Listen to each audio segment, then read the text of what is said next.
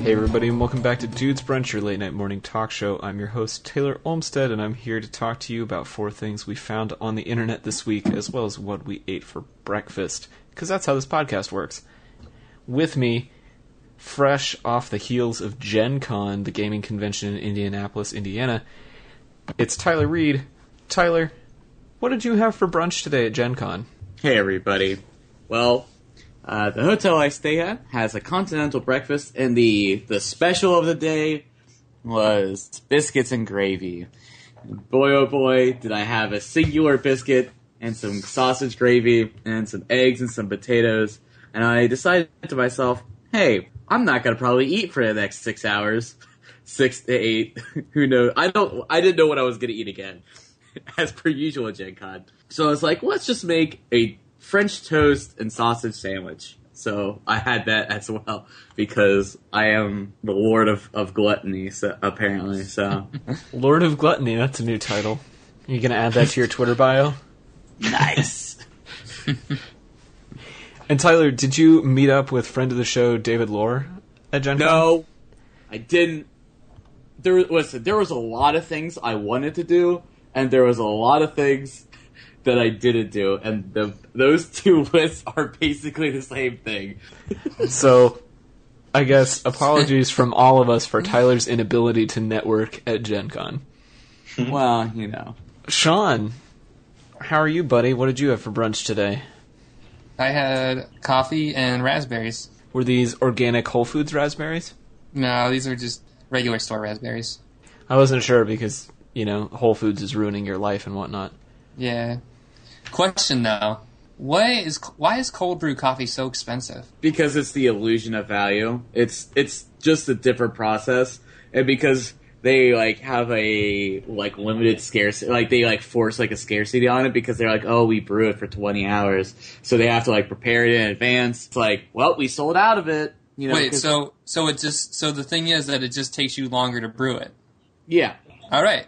Question solved. Idiots.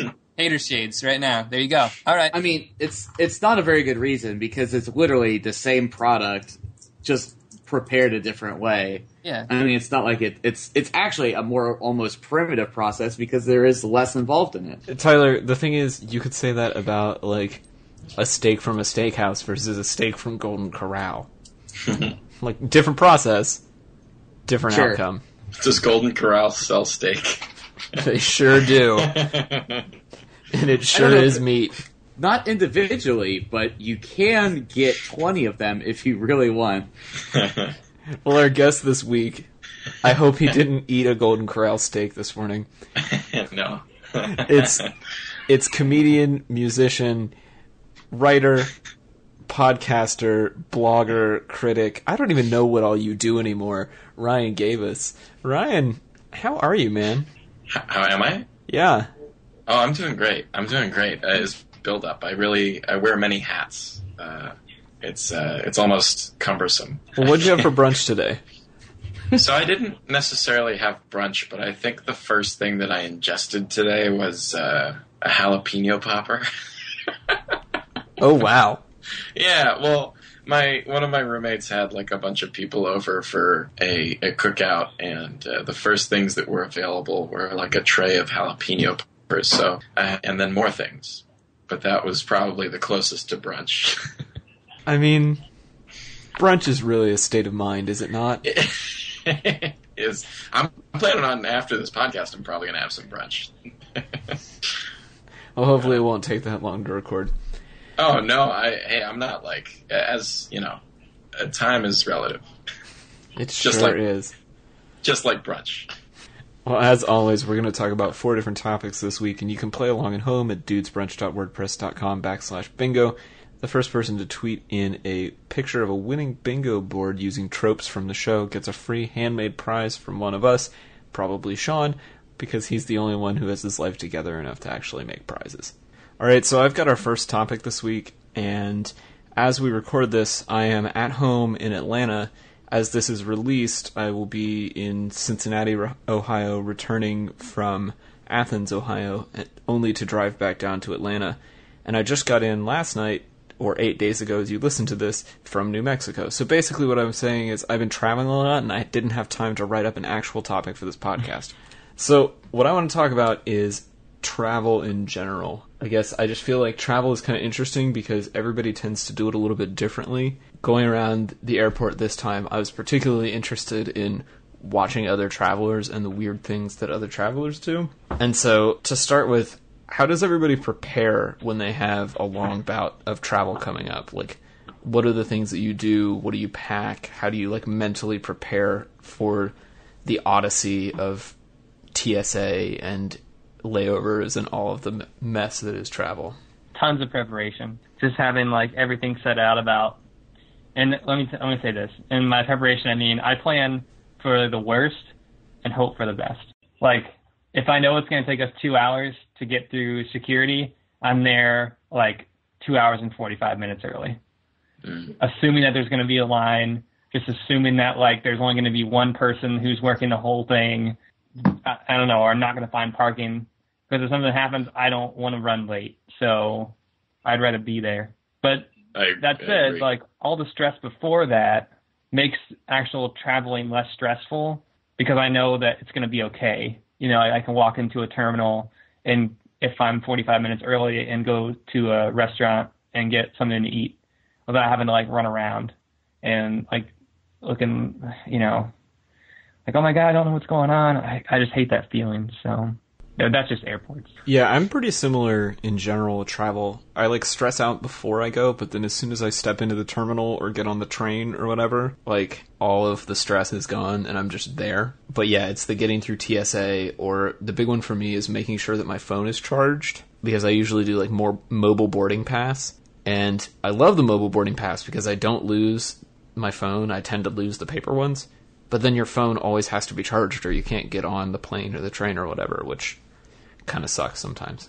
I definitely feel the same way because I had a year ago, like a flight had been delayed and they were like, oh, we can switch you to a different flight that's leaving in 30 minutes or whatever. But it was at LaGuardia in New York and I barely, like by the skin of my teeth, I made it.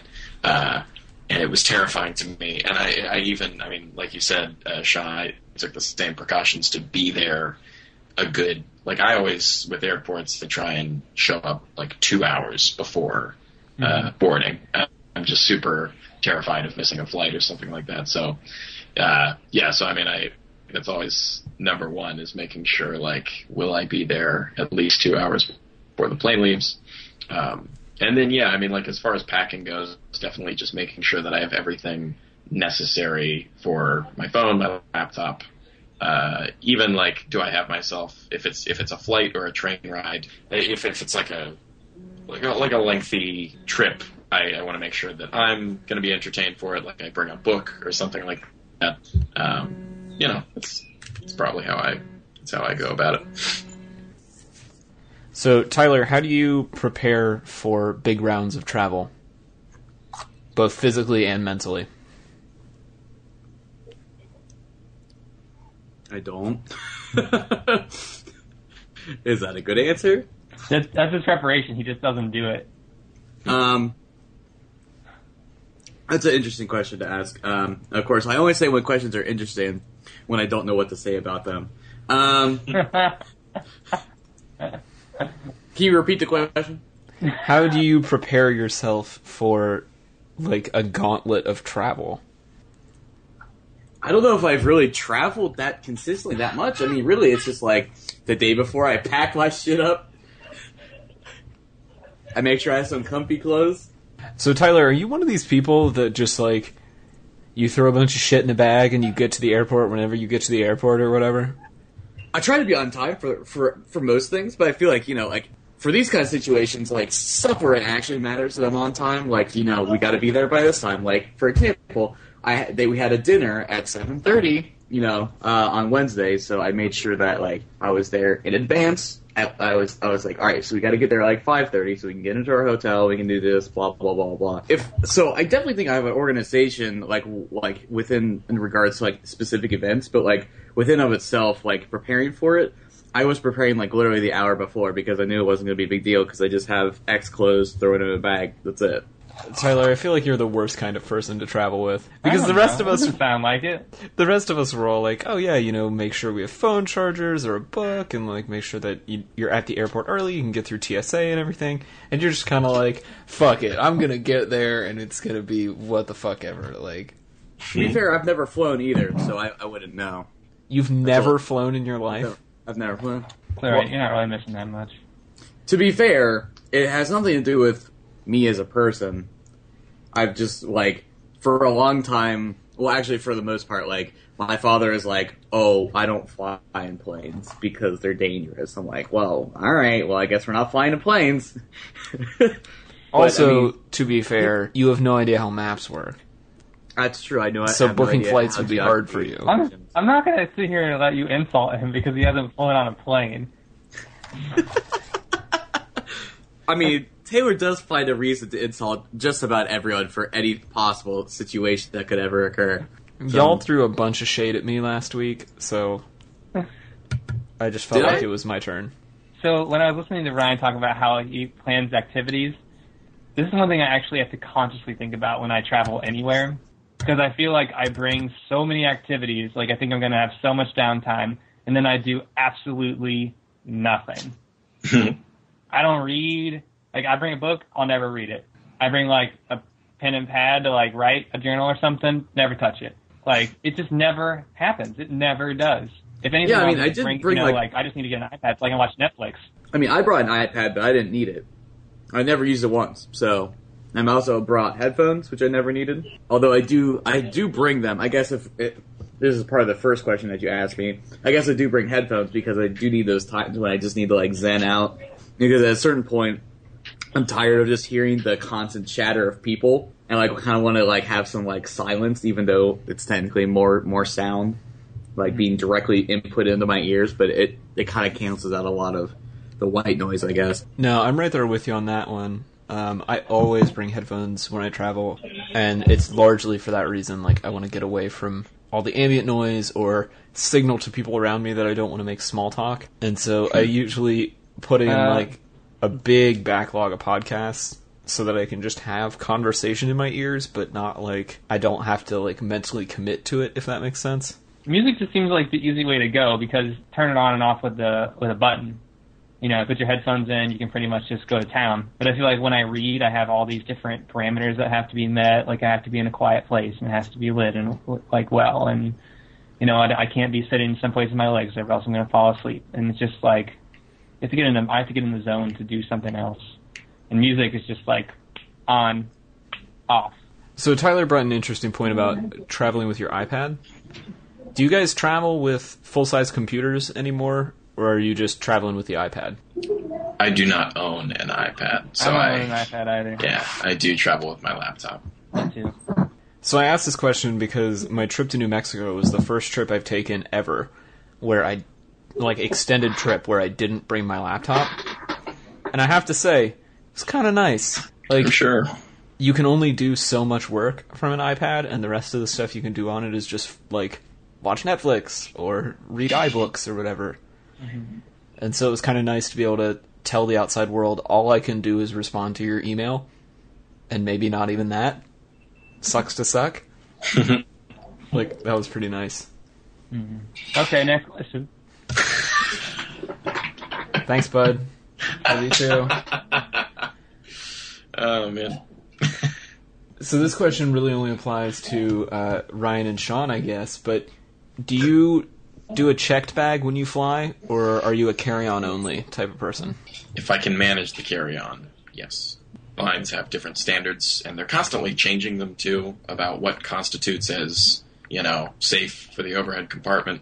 I think I specifically received a bag of luggage for Christmas this past year that was, like, tried and true, will be, carry-on approved, but occasionally, depending on which airline I fly, they'll still screw me and make me check it, which is unfortunate. But occasionally you get away with it where, like, you can lie your way into it and be like, oh, they told me it would be fine, and then they just check it for free while you're about to board, so that's always nice. Sean, you seem like a carry-on type of guy. No. Actually, no. Really? Yeah. It goes with the whole non-hassle having to travel, which is interesting because there's no part about flying where there's ever any certainty. See, that lack of certainty really concerns me, because I'm always afraid that my checked bag is going to get, like, stuck at one of my layovers. And that is my greatest fear in traveling, is that I'm going to end up in a place and all my shit's going to be in another place. So are you, like, travel with an itinerary type of people, or are you kind of take things as they come, go wherever you feel like as you travel? Depends on where I'm going. I've really only taken one serious trip outside of the U.S., and for something like that, where I took 11 days across various parts of Europe, then I definitely had an itinerary. But for the most part, if I'm going someplace for a week or whatever, I just make sure I have enough clothes and a book and headphones, and that's really about it. I'm a very practical traveler, I guess. I'm not in need of many things. I mean, I'm pretty insistent upon like quickly Googling everything kind of when we get there and trying to like just figure out like what is going to be like the best like local things to do in the area, like in terms of like food or activities. I mean, I don't know. Because I just went to Indianapolis, and so there wasn't really a whole lot of like local delicacies, at least in the most immediate like downtown like business district area. So it was very like hard to really find anything that was really worthwhile. I mean, they were fine, but I wasn't like, wow, this is the place I need to go every time. And it's like, it makes sense because most of the places are just closed on Saturday and Sunday, and it's like, you know, they're only there for like the business people mostly, or like for conventions, which is a plenty in Indianapolis considering they have a pretty good convention center. So I feel like I'm somewhere between Ryan and Tyler. I usually have a set list of places that I need to be at certain times, because if I'm traveling, it's usually like for a meeting or to visit people or whatever.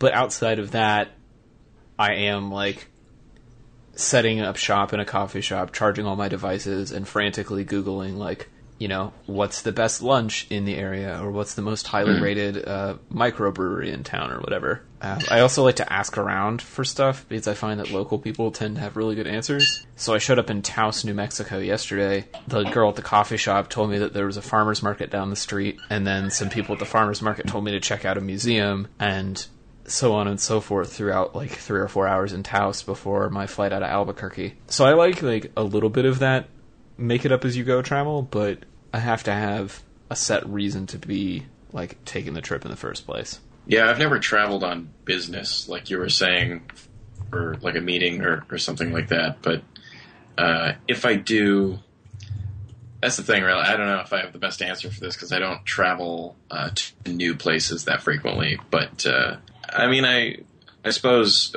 I mean, like I've been to a few, like France and Italy once a few years ago, and I think my biggest regret is that I went with like Education First, which was this. They're like a national. They take. You're probably familiar where they take a bunch of language club kids and they kind of chauffeur them around and give them not the greatest experience of a culture. That's what I regret. Like if I ever did, and I'm sure I will at some point because I loved it. But I do regret being taken on bus tours and stuff like that. I much preferred the moments where they let us, walk around Florence for 3 hours. I mean, that's when I got the best sense of what the place is like. And so, yeah, it's as far as itinerary goes, I definitely. I mean, it's fine to. I'd never buy a book. Like there are all those. I don't know if they're like eyewitness books or whatever, but it's like if you're going to Italy, here's what you should do, and it's like a little tiny traveler's book. I wouldn't buy that, but I would. I'd look ahead to see the must see things you got. Like, you got to try the gelato, and you have to see the Duomo or whatever. But I think there's a lot to be gathered from just experiencing it on your own and sort of just exploring. I'm a mission traveler. I go to places and knowing what I'm going to do. I don't just go with whatever people are saying and stuff. So. You inherently distrust people, though. No, I don't have an inherent distrust of people. I just, I haven't always lived in a big city, but now that I live in D.C., there's so much to do here. Because I want to explore here, and I can go home to my own bed at night. That's a huge thing. Not that I don't like hotels or something, because we already talked about that on the show. # great segments. But I like to. There's lots of stuff for me to do here. So but even when I do stuff around here, if I go out, I go to the art museum. That's my whole day. I don't or I go to the botanical garden. I don't try and fit in as much stuff as I can. It's just go and do that one thing and maybe go get dinner and then go home. I feel like a lot of times when I was growing up, we went out with my family, they tried to squeeze in 16 things in one day, and it just never got done, and it always made me mad. So my reaction to that is now I just plan on doing one thing and doing it really well, or two things and doing them really well, and then going home. That's what I want. I don't want to just do the tour. I want to actually see something. So See, that's interesting. So you would spend 5 days going through the Louvre in Paris. No, probably not. But at least one day. Yeah. And I would devote the whole day to it. There wouldn't be we're just got 2 hours. I mean, it would a whole day, and I would probably just go see one or two exhibits if I could handle that. There's no way I would try and see the whole museum. I went to the Native American Smithsonian about 2 months ago, and it took me 6 hours to get through. I did the whole museum, everything, and it took me 6 hours. All right, so final thoughts on this topic. I want to know what everybody's best travel rule or tip is. And so I will go first. I think it is always important to bring some sort of external battery for your phone at all costs. Whether it's one of those little brick things or a charging case or whatever, I think you need something with you other than just the wall plug adapter, because airports do not have enough plugs. Travel tip, always have a toothbrush and underwear with you, and cash. Cash, toothbrush, underwear, you'll probably be okay. Great point. I forgot cash on this trip. That was a problem. You know what place doesn't take cash? That's right. You know what you can get when you are stuck in a humongous layover, your flight gets canceled? What can't you get with cash? So, get yourself a new pair of underwear, maybe a new toothbrush. I don't know. That's my tip. You gotta have okay. So add socks. Add socks. Nothing brightens a day like fresh underwear and socks. I guess I would say, and this only pertains to international travel, unfortunately, but I would say have some sort of a translation guide on hand, whether it be a book or an app on your phone that works outside of the States. That could be very important, crucial in some moments. What are my travel tips to traveling to Gen Con? What's my fucking tips for Gen Con? I don't know, because that's going to be the only place that I'm going to give... Don't use official parking? I'm trying to think of, okay, so I think one of the most important things is, most frequently hotels and stuff, they don't have free Wi-Fi. We had Wi-Fi, but, God, was it garbage. It was not good. It would just drop constantly, probably because there's thousands of people trying to access it all at the same time.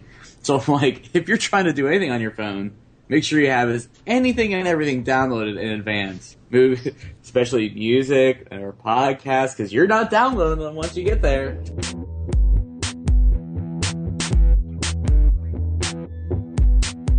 Speaking of travel, our next topic this week comes from Tyler, who just spent the week at Gen Con, the tabletop gaming convention in Indianapolis, Indiana.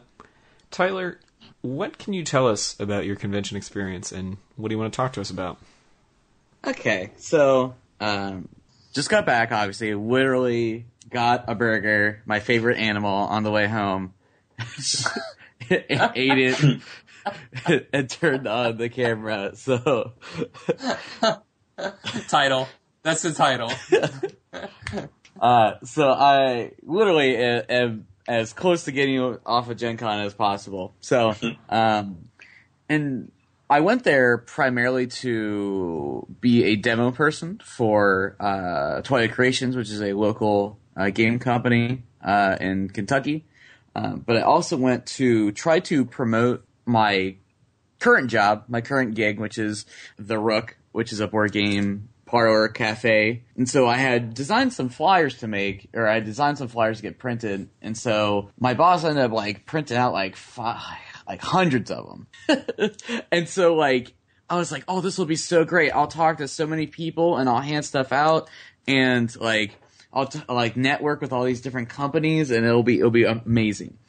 Well, the unfortunate part was, when I got there, was that there's a big hall, there's the exhibit hall that has all the people selling the stuff. And so that's only open from basically 10 o'clock to about 6 o'clock. And so after then, it's pretty much a free-for-all and everything else is closed. So a lot of the times, I was like working the booth, trying to like demo stuff. And so I didn't really have a lot of time really to go around and feel comfortable talking to people. And so one of the things I found myself really having a problem with is like asking for things, sort of like demo copies of games to use for our library. So typically reviewers get free copies, like the publishers just hand people games. They're like, here's like 5 games, to review, so they can get them early, get them on time, so people can generate buzz for it. So it's not that they don't have games specifically designed for this intent. So I'm just like, why don't I just go up and talk to them? Or why don't I just hand these like flyers out to people? I mean, I did. I talked to some people, not as much as I would have liked, but it's just like, I discovered that my problem was not being able to ask for things and like dealing with people saying no. And that there's really, that's the worst. What's the worst that can happen? They say no. What are they gonna do? They're not gonna like get a gun and shoot me. It's just a thing. Like, what I was fortunate enough to talk to the right people, and there was like this indie game alliance that was able to give me like just like a handful of games from other like smaller teams, like 1-person teams. So I was able to get some donations, but that was really my only real hookup. So I'm really trying to figure out a way to kind of be more okay with asking for help and asking, just asking for things from people and not being afraid of doing that. Maybe one of the approaches you should take is not so much to go to them and just ask for something, as much as come up with a product to make it seem like they're contributing to something. So, like, maybe when you go to OTR, next time, have a plan in mind, kind of show them that, like, you're going to start a local indie board game section or night or something. Show them that you're already doing this, you're established, and that you're ready to market these games to these people. And I think they'll be much more ready to bite on something like that versus just asking for a donation because you work at the Rook. You know what I mean? Mm-hmm. I think that'll build you some cred real quick, because you realize that, like, I mean, I haven't really been to one of these things, but you're probably just another mid-20s guy who likes games walking around asking for stuff. Although I'm not wearing a utility kilt, I do look like a lot of other people there. I think that's where you might find some more luck is... Sure. And that's definitely, like, sort of what the plan was, but it kind of was like I had to at least have something to show, because currently we have basically no indie games, so we would like what would I do? I would like take a photo of like our blank shelf that just says indie section. It's like, your game here, which now that I say it out loud probably would have made sense, but I pretty much decided I wanted to do this like a week in advance, so I didn't really have a whole lot of time for it. But I'm more of like, I really just have more of a problem it's more about approaching people. I think maybe not 100% like asking for things, but it's about like just even like starting a conversation with people I'm not familiar with that I have no idea if they're even going to want to converse with me. Right. So. That's a risk that you take. I mean, you work at a thriving game bar now, so it was difficult for me when I first started my job too. I didn't like really making small talk that much, but now I'm pretty comfortable walking up to anybody and talking to them about what kind of pants they might want to wear. Well, I mean, within the context of the cafe, because, I mean, that's technically, they've invited themselves to be approached by someone that works there. I'm just a guy at a convention with millions of other people, and surely other people are, like, also looking for the same thing. Free stuff. Right. So, I mean, it's just another case of probably imposter syndrome, if anything. Well, I think you bring up this interesting point, right, of, like, you're there with a bunch of other people who want the same thing. And so how do you prove that you're just not another person wanting free stuff or whatever? But I think you have to have kind of like Sean said, like your own unique spin or your own unique product or something that you can bring to the table. Mm. So I spent this past week out at Philmont shooting a bunch of photos and video, and it's always kind of uncomfortable approaching strangers, particularly out in the backcountry, and like shoving a camera in their face. Because they're like, wait, I'm supposed to be like out here having this primitive experience with nature, and here you are. You've got like 4 cameras and an iPhone pointed at me, and you want to put a mic down my shirt and like all this stuff. One of the things that I was kind of learning from some of the more seasoned videographers out there is you just have to lean into that awkward. Mm-hmm. Because people, if you like own the awkwardness of the situation and just take control, the other person will feel so awkward that they will just do whatever you ask them, which is great as a video person or a photographer, because I can just be like, hey, I need you to stand right here and say this specific thing into this camera. And they're like, sure. And I'm like, perfect, here we go. We're going live in 3 seconds. Like, right. No, I feel that way about some customers too. Like, not so much female customers, but like some male customers, like they kind of want to be told a little bit like what to wear. They don't really have any idea. You're using your knowledge base, using your experience, and leveraging that towards them, I think goes a long way in opening up conversations and doors. You know, because maybe sometimes I found this in working my sales techniques. Maybe it's not so much selling them something as much as it is getting them used to the idea. You know, maybe like seeing where else they've been or what other experiences they have, because you can kind of break the wall to see like what's going on. Or maybe you get a really good nugget of information that's, you know, like this indie game or this game company is really into doing this kind of stuff. So go check them out, and kind of gets you a better lead in terms of finding games that you could bring back. And I definitely think I experienced, people were definitely nice to me, and I didn't interact with as many people as I wanted to, but I did interact with people, and I did have positive experiences. So I think that maybe I'm just being overly critical of what I was expecting for like my first time kind of being like a street team, being like a personality, being like a person with like a fresh business in an area that technically we're not even in. So it's like, there's a lot of like unknowns that were kind of going against me. And I feel like I also have a hard time giving myself any sort of credit for anything. Because I'm like, no, I didn't talk to a million people, you know, but I mean, just give it some time. Right. Because like you're not Josh Whedon yet, but you know, I bet you when he goes and asks for a board game, they're pretty much just throwing whatever they have at him. Right. And I also have to understand that like respect is earned, not and not really given. So, and I think the board game community really is very strongly against like, listen, you gotta put in the work. You gotta be like on Twitter, interacting with these people, like hanging out, giving feedback, really being part of a community and not just trying to like leech onto it. Like they're really like genuine people that are like really invested in the hobby and like have like really strong opinions about like certain issues.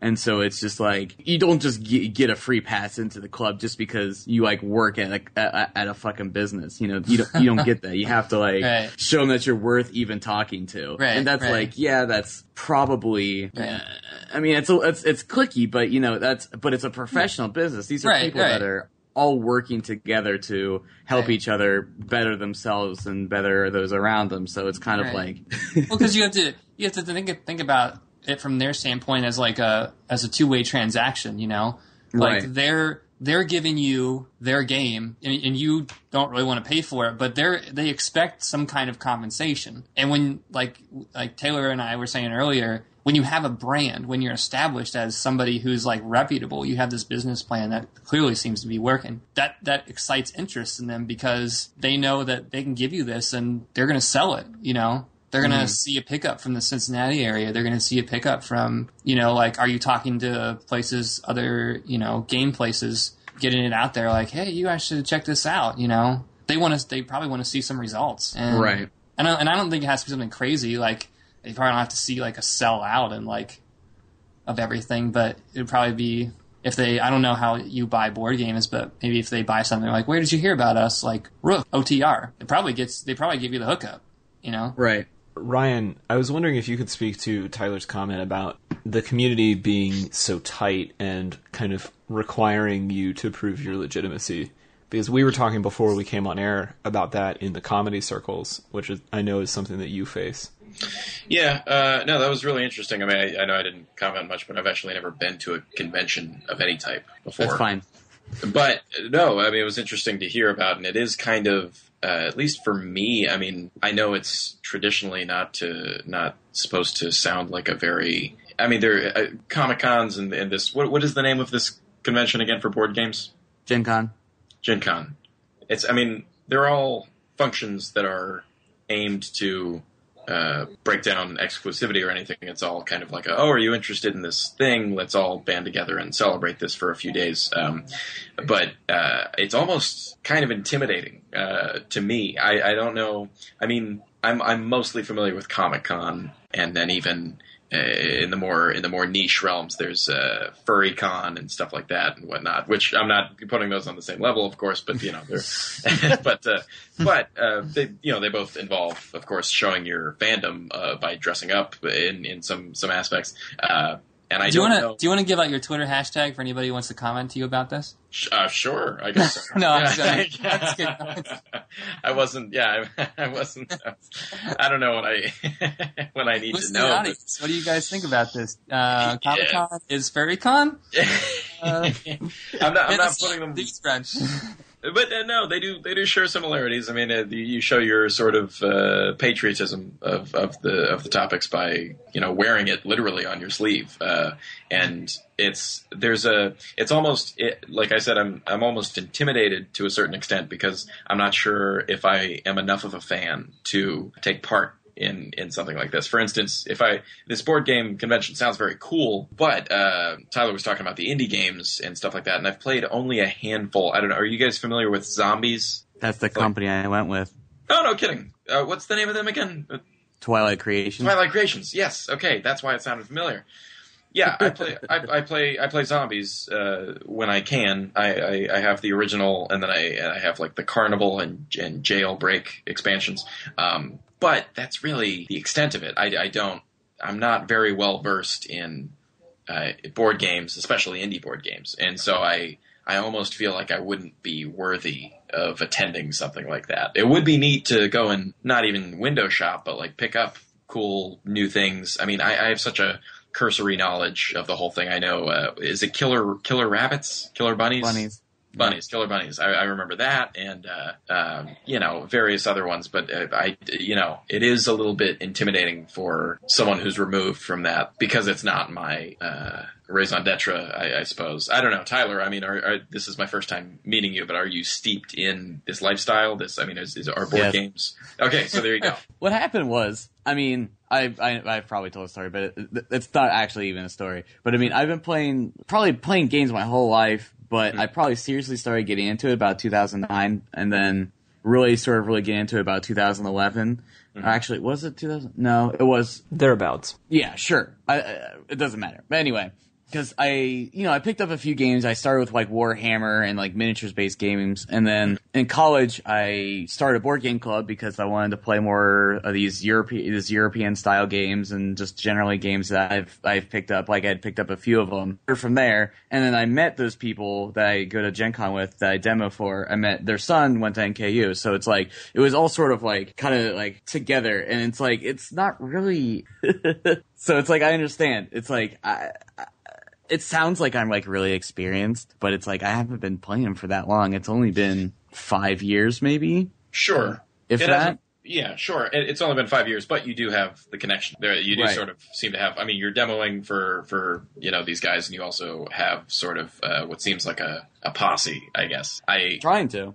Yeah, sure, and that's awesome, and that sounds great. Proving yourself, it shouldn't even have to be proving yourself because that sort of sounds shitty. Like you have like a worth that you have to. It's like for Gen Con, it seems like. I mean, board games are just like everyone can get in on that fun. It's like if you like board games, then it should just be believed that you like board games. Well, the good news is that there's literally hundreds of vendors there, so there's never any particular person that feels threatening because they really want you. They want you to come in. They have booths where you can get demos. They sit you down, they tell you a little bit about the game. They play like a round or two. It's very welcoming. They really take time to explain everything to you.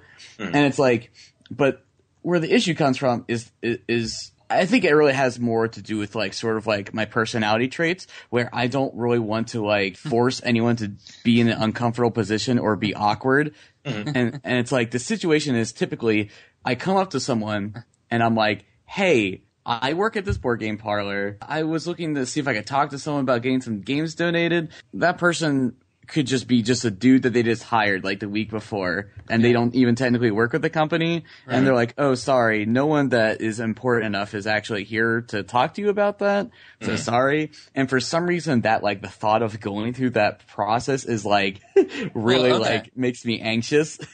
Oh, sure. So this is where I think, like, I mean, you only knew about this for a week, so I'm not even going to try and act like you should have been more prepared for this, because it's not, you knew better. Yeah.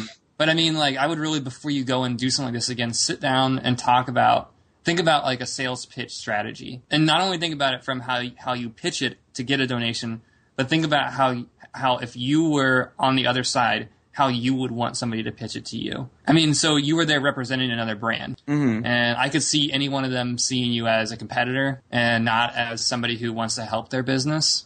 I don't know how what it is like in the industry, but you know, sometimes it's not seen as like a welcome thing for somebody else to come and say like, hey, it's like Chevy going to Ford and say like, hey, can we get one of your Fiestas so we can just drive it around for fun? They're probably going to be like, nah, like you can go buy one. You work for a business that's established, you know, that's a bricks and mortar, and people come in there and they actually play games. And I think maybe an approach that you might want to take next time, because you're still the little guy on the block, would be to just go to a Gen Con as the Rook and play, and go to these and do a bunch of demos. And instead of asking for something for free, ask for a business card, right? Ask for a contact. And then, you know, take notes about what you liked and what you didn't like, and use it as a research tool. So that way, when you go back, for maybe the first initial times you don't get anything free, you know what you like. And when you call these people, when you go to network with them, you know about their product, and that builds a relationship off the bat, because now you're not just asking for something and they're kind of trusting you in the hopes that it will actually go to where it's supposed to go, but you're calling them from an established place with a landline and internet and customers and management and owners that you want to bring something to, you know. And maybe you're not the person who's making all the calls all the time. Maybe it's, you know, the owner who's doing this, and you see how you create like a connection now, instead of just having a handoff. That's one thing I would try and do, I think, is be more of somebody who's consuming than actually selling at first. Yeah, I think there's a lot to be said about that, and the importance of relationships in this whole thing, rather than just the handoff of the product. Right. And I don't want to turn this into a business show, because there are plenty of much better business podcasts than ours. But I do think, particularly when you're dealing with a community, and especially a creative community, having those relationships is so important. I mean, so much of what has helped us with this show over the last 6-12 months has been building relationships with other people who make podcasts. And so, you know, and we don't do nearly as good of a job of it as we could.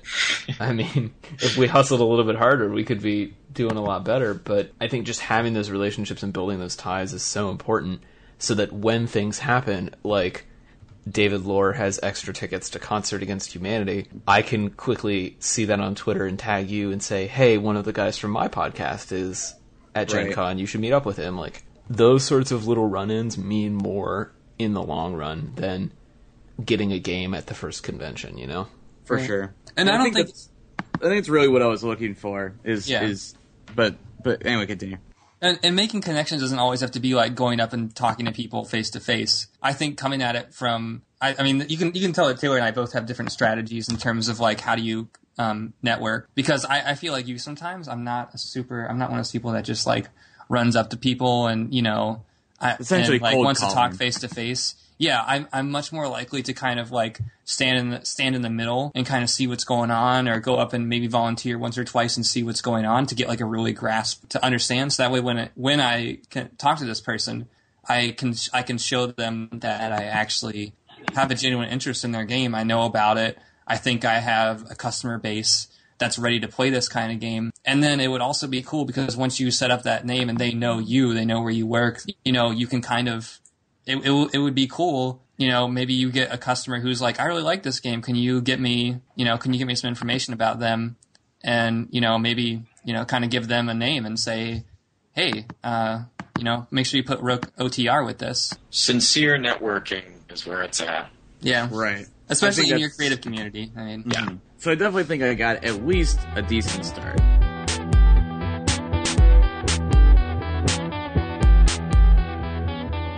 So our next topic comes from Ryan, who wants to guide us through the discography of Guided by Voices. Can you give us a little bit of background, Ryan? I can. Yeah, so Guided by Voices is an indie rock band. They've existed since the mid to late 80s. They've always revolved around one man, Robert Pollard, or Bob Pollard. And he kind of, I don't know if, he probably doesn't have the record for most songs composed to his name, but he's damn near close. It's incredible because Guided by Voices is kind of, for existing as long as they have, they've gone through so many motions of not just style, because they've always been a rock band at heart, but fidelity-wise, they sort of were they're sort of, you know, given the name of one of the like champions of lo-fi, and they started off as that for like on four tracks and stuff like that for a good part of their career. And they've, of course, graduated to producing an album with Rick Ocasek of the Cars, and have, you know, since reuniting the, quote, classic lineup, they've sort of retreated back to, or not retreated, that sounds negative, but they've gone back to the lo-fi years. And really, I think the coolest thing about them is that no matter the state of fidelity or time put into one song, Bob Pollard shows that there's virtue in just kind of, if you have an idea, put it down on record. Lo and behold, a lot of it is classic to not just me, but a good portion of indie rock fans, music fans in general. So yeah, I guess what did you guys think of the playlist? I put together, for the listeners, I put together a playlist that kind of just took a track from almost every album of theirs throughout the years. So what did you guys think? I realized that I know a lot more Guided by Voices songs than I thought I did. And Good. I think that's largely from hearing it at parties and record stores. Like, listening to these songs just made me feel like I was digging through the crates at a record store. Mm. And I'm sure that Andrew at Hoffa's or the staff at Shake It in Cincinnati have blasted Guided by Voices at me over the years, and I just didn't even know that that was what I was hearing. And so it's nice to finally put two and two together on that. I think that's a pretty fair assessment. I don't think I actually knew any of the songs in particular, but it's definitely felt like a band that I had kind of felt like I knew already, either by name or like kind of like by sound, because it feels like it has a lot of probably elements that people have probably lifted whole cloth in other bands, because they've been doing this for a while, right? A while? Oh, What yeah. year? 1983, so yeah, like they've probably either directly or indirectly affected the sounds of thousands of bands. So I could definitely sense that while listening through it. So Yeah, because I got into them probably when I was in like 6th grade, 7th grade, and what really was striking to me was, because the first things I heard were the lo-fi albums, like B-1000 and Alien Lanes are considered their lo-fi masterpieces, and what's cool about those albums is that if you play it to anyone who's sort of a musical layman and not willing to give something a chance just based on the circumstances of the production, what's really great to me about Guided by Voices is that so many of the songs prove that you don't need flashy production to just lay down a truly great song. It reminds me of something that Jeff Tweedy from Wilco said, where I think I'm sorry to be moving to a different band for anecdote here, but he said following Wilco's Yankee Hotel Foxtrot, their sort of cornerstone album, Jeff Tweedy said something like, we're sort of shying away from that heavy production because we don't feel like computers and effects or whatever make a great song. And I agree with that, but I don't think it's ever been truer than hearing the really witty, disgusting 4-track songs that Bob Pollard's laid down. Even at their most primitive and hard to really hear, I think there is a real magic to a lot of the songs that Bob Pollard's written. Yeah, that really kind of spoke to me as well, like just how catchy these songs were despite the lo-fi. It reminds me of the really early Who records, like The Who Sings My Generation and A Quick One While She's Away or whatever. Like the first 2 or 3 Who records have that same Definitely. sort of like very cheap, very loud. You really only listen to it because the songwriting is good, otherwise it would just be interminable noise. And I kind of love that. Like, it brings me back to a very special place that I'm really happy to hear again. For sure. And it's funny because Bob Pollard actually says, he's been quoted in saying, Baba O'Reilly is the only song worth covering. I think that's a pretty good statement. I don't know if I completely agree. It's bold. There are definitely more than one song's worth covering, but if you had to pick one, it's not bad. I definitely sensed. Well, maybe it's I'm probably sensing the same feeling, but I thought Kings or when I listened to them, but that's probably also at least in the same wheelhouse as the Who that he probably was mostly influenced by. So that makes sense. Yeah, Bob Pollard's, spoken openly about his influence of all of that. The Kinks are the Preservation, the Great, whatever that album is, the Preservation Great Society. Yeah. And, the Who, they're is one of his favorite bands. But it's crazy, too, because he also, early Guided by Voices, he took a lot of influence from R.E.M. As well, which is still in the jangle rock wheelhouse as well. But yeah, he definitely wears his influences on his sleeve, and Guided by Voices does emulate that no holds barred sort of garage rock. Like, let's just do it. Let's just plug our amps, turn our amps up, plug it in, and just let it rock. Definitely a lot of British invasion. So that part is really interesting to me, knowing your musical output, because a lot of the stuff that you do is more acoustic. Not to say that you haven't done electric music, but you play a lot more acoustic music. So I'm curious, how do you think Guided by Voices has influenced your musical style or your songwriting techniques? If anything, even if not techniques or style, Pollard's method, for sure. I know Taylor, Tyler and Sean, maybe not be as familiar, but Taylor has been to a few shows of mine in college, and I have a relatively verbose, for the time that I've been working and recording as a musician, I have a relatively dense Bandcamp page. I generally put out, an album or two a year, generally two, and I think I've definitely page from people like Bob Pollard and, maybe like Mark E. Smith of The Fall, by just any idea for a song I've had, recording it, making it as best as it can be, and not really, I don't have in my output a lot of B-sides or unreleased tracks. I generally think it's, a friend of mine once told me that the music I write is a little bit more of a snapshot of my day-to-day, and so it would kind of feel like I'm cheating whoever listens to it if I were to omit a track I've recorded. So yeah, so I subscribe to Pollard's school of, his methodology of just kind of recording everything and just putting it out there, no matter if it embarrasses me or something. So in that sense, I've definitely taken that tip from Guided by Voices. Tyler, how do you feel about that, this idea of release everything? Because that's not how you work with your design work, I know, but I'm curious. Both musically and non-musically. It feels like the right way to do things. Well, maybe not the right way, but it's certainly a way. No, but I think it's a healthy way, because I feel like you don't really kind of okay. The pros and the cons. The cons is that you could have songs that you push out that you think maybe a few years later you're like, man, that song could be a little bit better. So you could have remorse that you didn't hold on to it and save it for a later time when you could really work through it. Mm-hmm. But also I think there's a better. I think the better thing to do is just to not worry about it and just keep pushing forward and just keep going along. Because, I guess maybe it's just in the case of when you're trying to learn, that's a good idea, because I think you just want to cover as much ground as possible. And I think pushing your stuff out there, seeing what people like, kind of when you're trying to really get your footing, kind of really trying to figure yourself out. I guess if you're you've been doing it for 30 years, you're well, maybe I don't need to push out every single song I've ever made. I don't know. But, that seems reasonable to me. But it's definitely not something that I do myself, but I feel like I should do more. I should be more compelled to just put stuff out there, see how it goes, and then kind of let it live or die based on, So I think what Tyler was saying is interesting. I don't create this way either. I think I'm much more I love that we can edit this podcast now and we're not recording it live, because I love to omit the things that I say that sound stupid.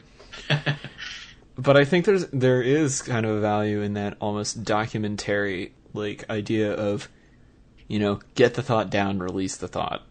repeat cycle, like over and over and over again. Yeah.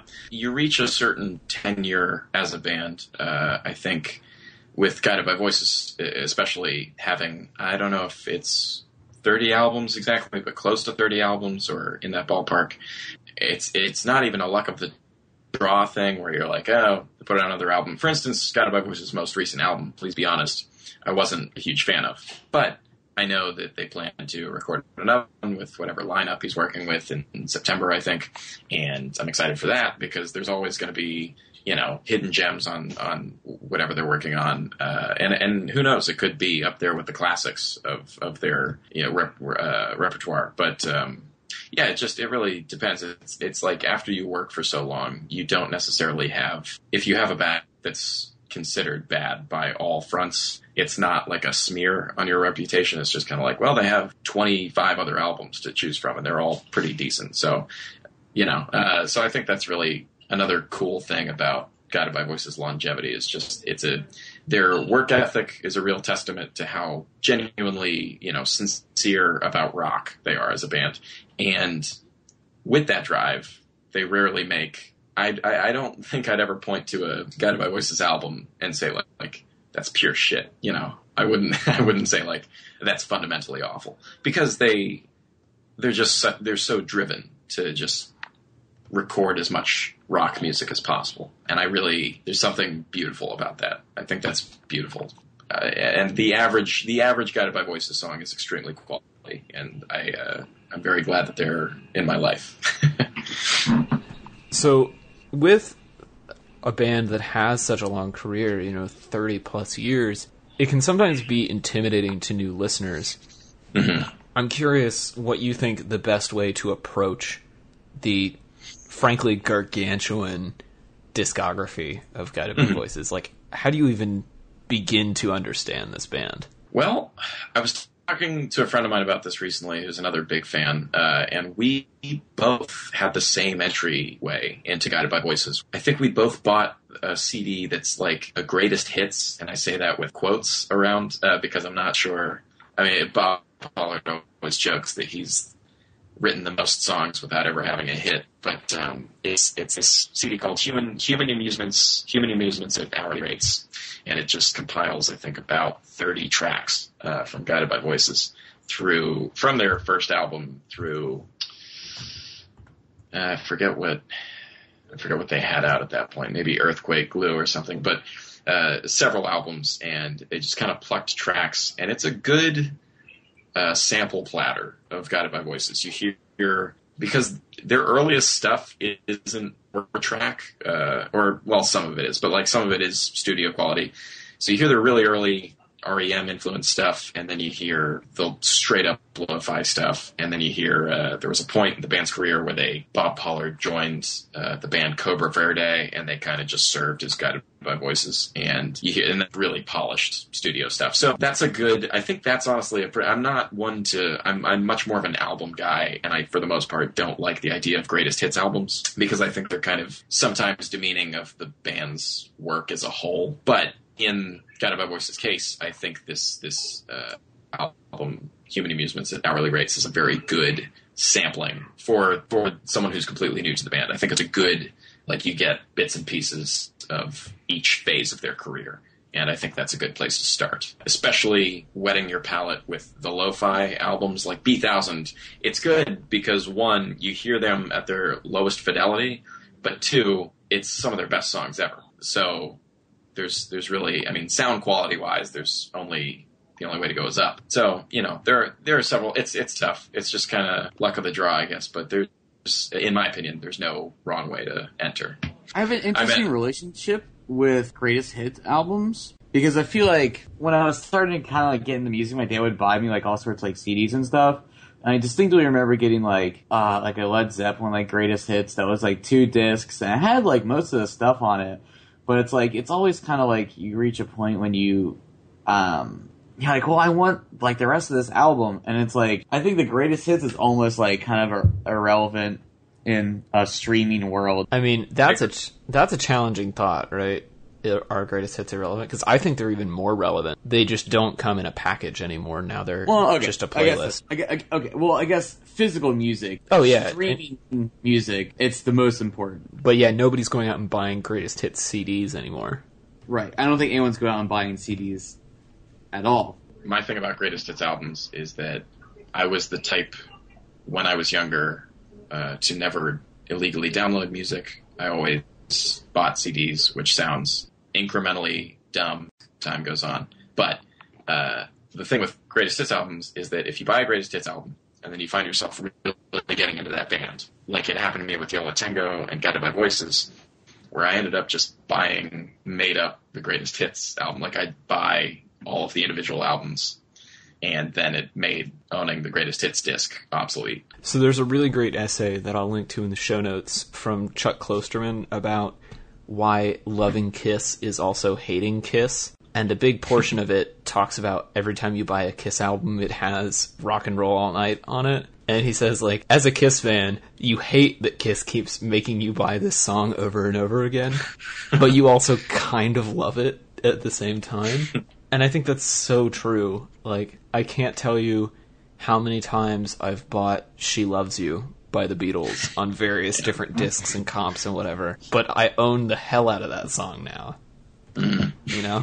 That's funny. There's a similar thing about the Smiths, where they constantly, like, they have several greatest hits albums, like, or just compilations like Rank and Hatful of Hollow and Louder Than Bombs, and they all are just kind of different arrangements of the track listing. They're greatest hits. Well, and the Smiths only had, like, 4 albums. 4 albums, yeah. Exactly. Yeah, it is a little bit ridiculous. And then they came out with, just a few years ago, it was like the Best of the Smiths Volume 1, which had most of the same. It was, once again, like, oh, is this a repressing of Louder Than Bombs in just a different order? You know. It's like buying a Ramones CD. Yeah. Or the Misfits. It's like buying a Misfits CD is probably a better comparison. Yeah. A band that really only released about 50 songs. Right. So, if somebody is looking to get into Guided by Voices, we will put your playlist in the description. I think it's a fair recommendation to tell them to go ahead and listen to a Greatest Hits, don't you? I do think if you start with Human Amusements at hourly rates, that is a very face of Guided by Voices. And then you can sort of pick which era you like the best and go from there. Awesome. Well, thanks so much for bringing this to us. I guess I never really realized how much I like this band. Oh, yeah. One of the best.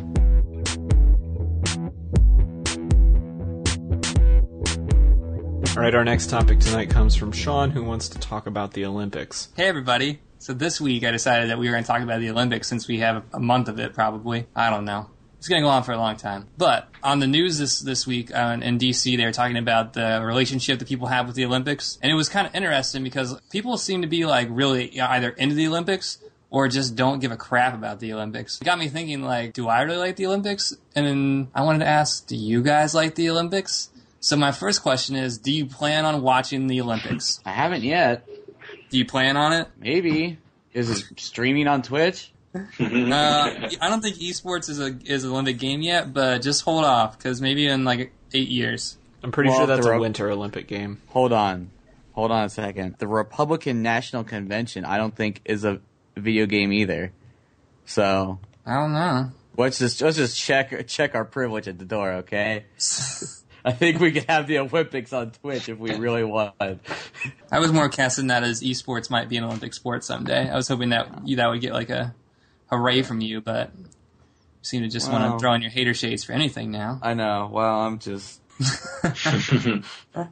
Ryan, Taylor, gonna watch the Olympics? So I don't have cable, and that prevents me. But I do watch. I saw that gymnast break the fuck out of his leg. I don't know. So you've seen all the troll Olympics. Seen that, and I don't know. As far as being interested in this, so I can say right off the bat, I am more of a Winter Olympics kind of guy. I just prefer. I like the Winter Olympics more. And there are certain things about. I like watching gymnastics, various, diving's pretty cool, but there are certain, as far as U.S. competitors, you find out about who they are I mean, for instance, did you guys hear about Ryan Lochte? He dyed his hair like ice blue for this year's Olympics. I think it's very goofy. It's like a gimmicky thing to be like, all right, you look like Martin Short as Jack Frost and the Santa Claus. So it's just like, if that's who's representing us, I'm not too thrilled to be watching it, but I enjoy the competition of it. It's a wholly positive thing, you know. I think he's representing Team Mystic. I think America is Team Mystic. I think it's what he's trying to say. The right team. Taylor, any sports there, buddy? That's true. So I haven't watched any Olympics yet because I was in New Mexico all week last week. Mm-hmm. I usually catch the Olympics if it's on. Mm-hmm. Kind of like Ryan, I'm more of a Summer Olympics person. I think snowboard. He was a Winter Olympics person. More of a Winter Olympics person. Sorry, I'm more of a Winter Olympics person. Okay. I think like the snowboarding is sweet and the luge is terrifying and awesome. I don't know, like those sports just seem so much more inherently dangerous, which I think is why I'm interested in them. I did hear a rumor that they're going to bring jousting into the Summer Olympics though, and I am fucking pumped about jousting. So you just want to watch an Olympic sport where somebody dies? Not where somebody dies. I just want it to be dangerous. So nothing dangerous about riding a bike at 50 miles an hour down a Brazilian hillside? No, That's I think dangerous enough for you? No, I think the cycling is sweet as well. I was thinking more about, like, I can watch about 2 minutes of diving, and then it all starts looking the same to me. Or swimming. Like, I really don't need to see Michael Phelps move really fast underwater. I don't really care. Said like somebody who is entrenched in land privilege. Just saying. That's what it is. Hashtag land privilege. So, I'm so privileged that I have 2 legs and can walk on the ground. Take that, fish. Come at me. I feel like most sports are really just the same thing over and over again. Like golf, technically it's just a guy just standing somewhere and he's hitting the ball. And there's been a lot of controversy with Olympic golf that I don't really want to get into, but I really don't care about Olympic golf. Well, that's another question. That's another question, though. So I have definitely watched the Olympics because I feel like it's like visiting your grandmother or something. Like, you only have to care about it every 4 years, and you kind of enjoy it at first, but after 3 weeks of it, you're, like, kind of tired of it. It just doesn't matter at one point. But, like, when else do you care about swimming or gymnastics? I'm more concerned that you only visit your grandmother every 4 years. Well, I don't visit. That wasn't a literal thing. Hey, man, I don't know how to take it. Listen, you just throw on the hater shades for the entire Summer Olympics. You just, like, categorically... There's been a lot of categorical hate for the Summer Olympics so far between you three. You're damn right. I mean... Tyler pretty much just said golfing is just swinging a stick at a little white ball. And, that's right. And you're a fish hater. And Ryan seems to be like blasé about the whole thing. So I mean, football is you throw the ball and you walk back and forth. So thanks for your intriguing coverage. So tennis really is the game where nothing happens. What sport, if you had to pick one, would you participate in and why? Of the current Olympic sports, fencing. Why? Not really. It just seems the coolest, but it's probably reasonably painful, I would imagine, even if it isn't supposed to. Well, you don't actually get stabbed. Well, I know, but it's, still getting poked a little bit. Well, yeah. That's how it works. Taylor? Rock climbing is not an Olympic sport? No. Shows how much you know about the Olympics. Well, it is an X Games sport, and so I wasn't sure. If that's the case, then... I don't know. Probably one of the relays. Which one?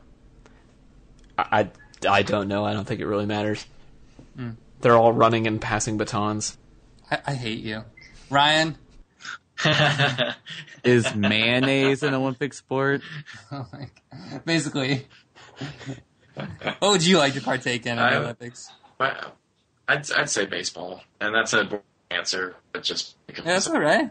Yeah, I enjoy it. I mean, it's not what you think of because it's not exclusive to the Olympics. But yeah, I mean, I think it's cool. That'd be pretty sweet. I think I definitely want to go hardcore on a badminton court. Oh yeah. I totally forgot about badminton. That's what I mean. There's changing so many my cool answer. Sports. Ping pong.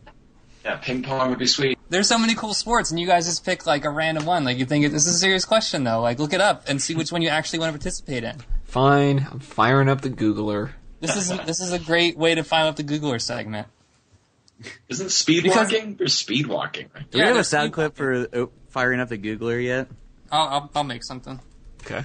But I mean, like, I really want to play badminton because when you watch it, it's like, it's so dramatic because it starts out so slow with your little shuttlecock. You just kind of hit it up there over the net, and it's like so elegant, just like floating in the air, and then it's all fast paced, then it's all slow, then it's all fast and slow, and you got the, you know, like, it's actually super exciting for something that everybody's family had a set of in their backyard that you never actually played with.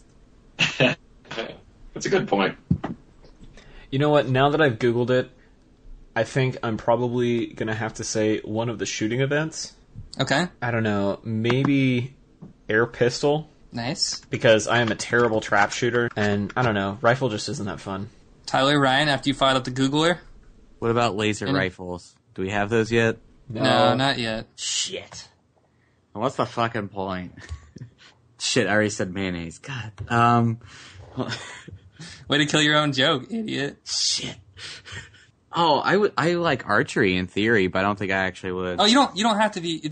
I like all the old world. What you kind want of to do. stuff. Okay. I think that's kind of what I'm into.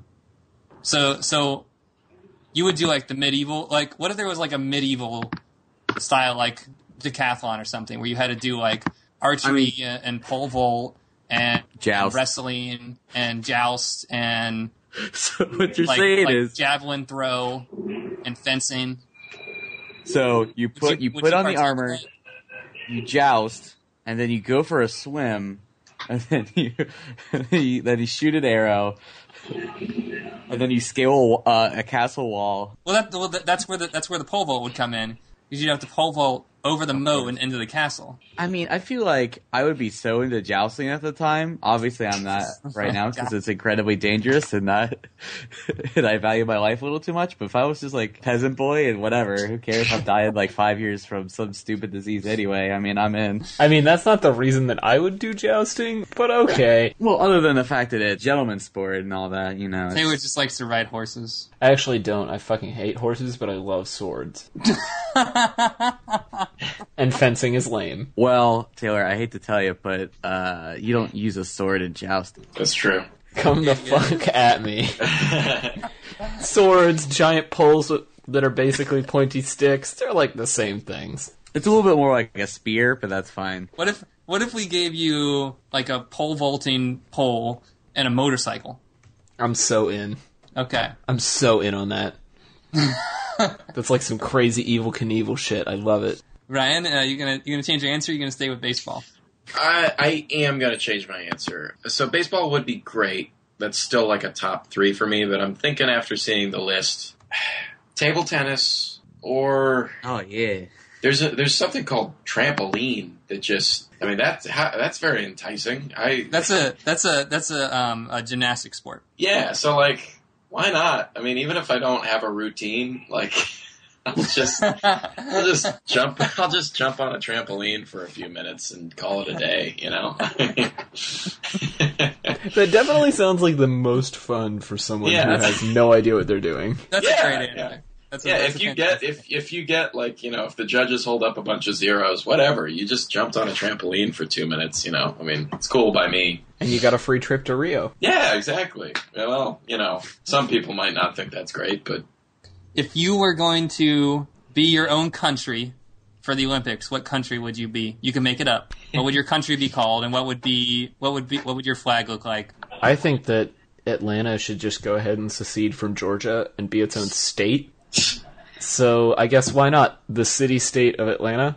And our flag would probably just be a big picture of Mayor Kasim Reed's face. Because why not? No, actually, it would be a diagram of the freeway system of Atlanta, and just big red dotted lines showing all of the traffic everywhere. That's what our flag would be. I guess mine would be, I mean, the thought of having my own nation to compete in the Olympics is absurd to me, but so I guess I would make it like a troll nation or something. So I'd call it like the People's First Republic of Harambe. and my flag would just be the emoji where it's like winking but the tongue is out. And that would be it. Is your national anthem just Africa by Toto? No, well, so we'd advertise that it's Africa by Toto, but when you actually listen to it, it's Never Gonna Give You Up by Rick Astley. Oh. Does it say, would you Rickroll him? We Rickroll with our national anthem. Yeah. Tyler, any ideas? Our country that Catherine and I and Jekyll, the cat, live in is Jekylltown. Our flag is a picture of Jekyll, and it's just a big black flag with two little, very simplified kitty eyes and his little white smokestack that goes across his face. Well, isn't that adorable? It sure is. I think my country would be. Oh man, I'm torn between Believeland and Lebracklin, but I really want to go with Lebracklin. And the flag would be just a used tire attached to a pole, like a bald tire. I love it. Maybe have like an A in the middle of it or something. Okay, so just because we should ask this question, what sport would you like to see in the 2020 Olympics? You can put anything in there. What would you like to see? Breakdance battles. Oh, good answer. Like electric boogaloo, like break into electric boogaloo, like crazy breakdance battles with even like revolving platforms to throw you off balance. That would be super sweet. See, I'm going to build on Ryan's answer and say Wipeout. Ooh. Like NBC's Wipeout, the game that's like American Ninja Warrior for idiots. That's a good description. I just want to see a bunch of super athletic people fall on their faces for like an hour. Jenga. Ooh. Nice. And like table Jenga or like actual, if one of these actually falls on you, it could kill you Jenga. Battle Ooh. Jenga. Battle Jenga? Yeah. What is that? Well, I made it up. But Okay. Well, tell us what it is. What is Battle Jenga, this new sport you invented that's going to be in... Actually, I would really want it to be Junk Art, which is a new game that came out, but that will go with Jenga because it's a classic. But it would definitely be large wooden blocks. I definitely think it would definitely have... You definitely would need a ladder, I think. Like, okay, so railroad ties. Too big, too small. Listen, this isn't the strongman competition, okay? I don't know how quickly they would fall over, but... They weigh a lot. I don't know if I want them to be that big. Maybe about half that size. Okay.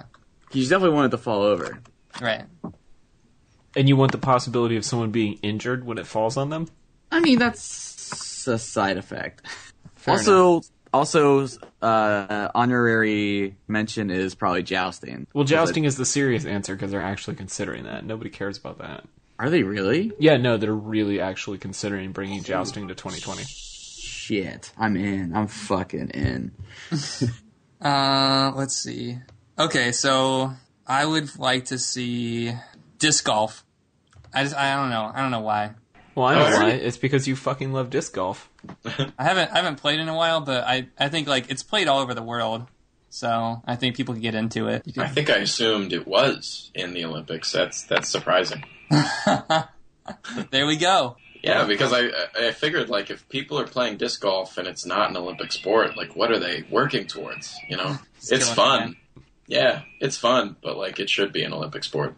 Earlier, I guess either today or yesterday as we record this, it won't really matter when this goes public, somebody on Twitter made a comment about the commentators on the Olympics, basically saying they were boring or something to that extent, and suggested that Leslie Jones replace them. Who is Leslie Jones? Leslie Jones is one of the current cast members of Saturday Night Live. Okay. And essentially, somebody at NBC read this tweet and said, sure, why not?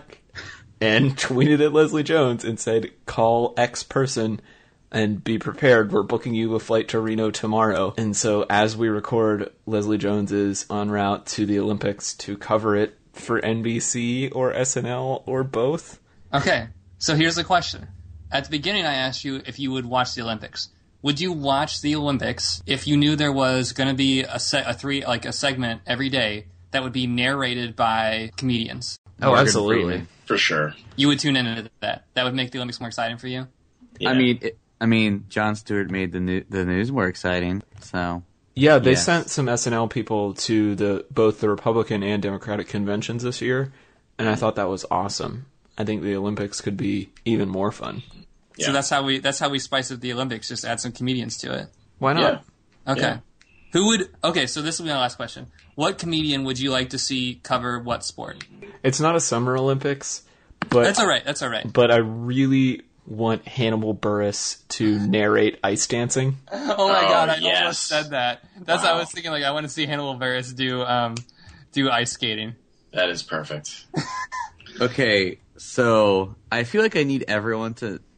I need help with this one. What event would Louis C.K. be good at doing? Like rhythmic gymnastics.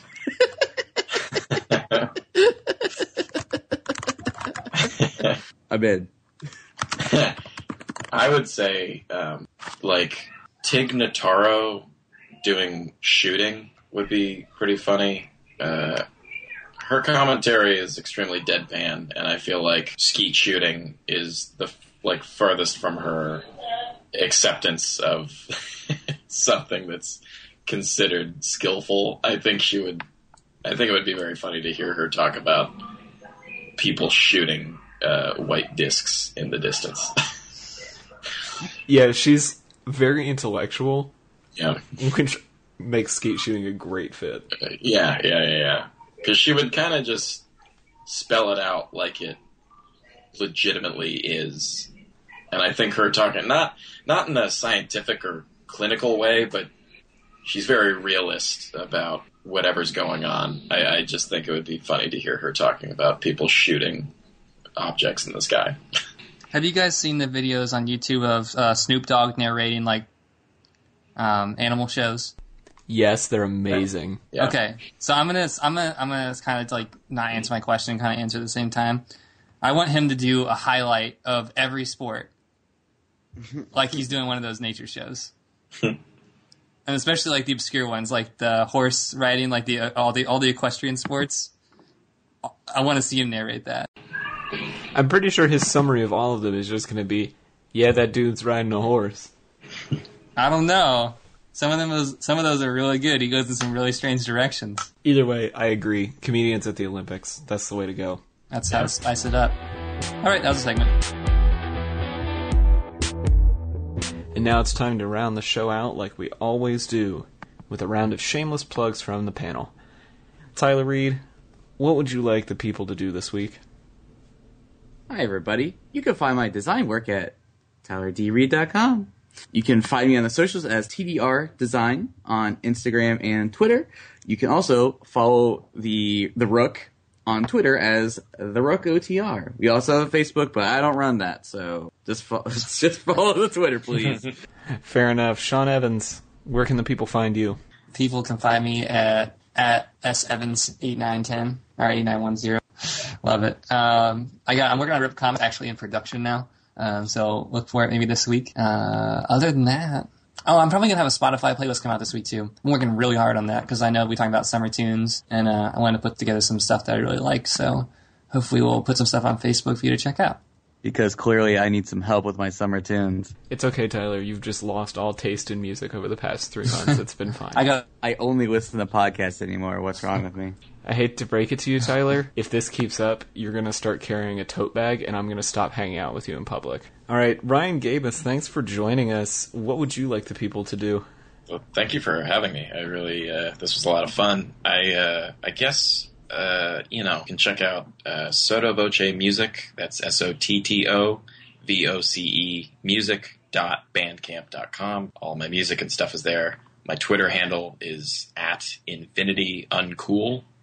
And, there you go. I really appreciate you having me.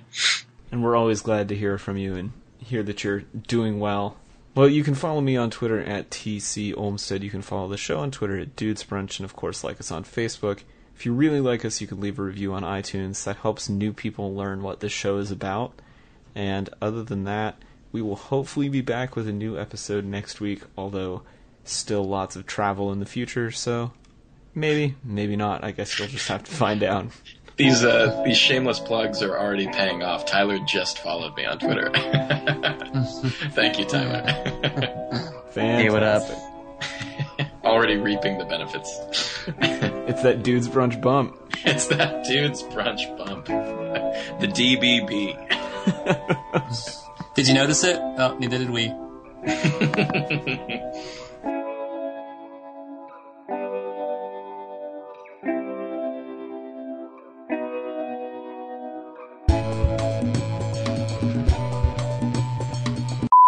So speaking of... God damn it, Sean. It's even worse when I don't have the camera on, because then I can't see you doing that. There's no, like, wind-up or anything. You know how hard it is to listen for you, like, right before you go to make something, I have to listen real close for you to go,